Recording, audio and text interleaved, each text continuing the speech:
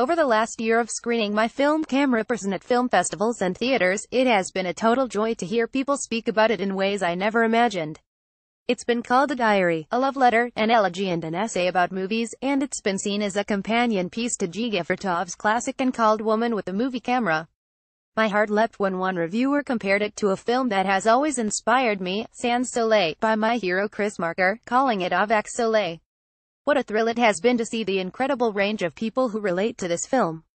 This was my secret hope in making it, but I first started on it out of a deep need within myself to question the many meanings and consequences of image making over time.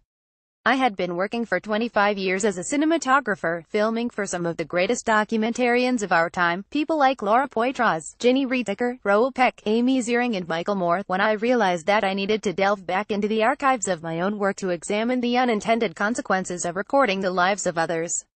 In that search, I ended up discovering how deeply I had been marked by the intimacies that camera work creates.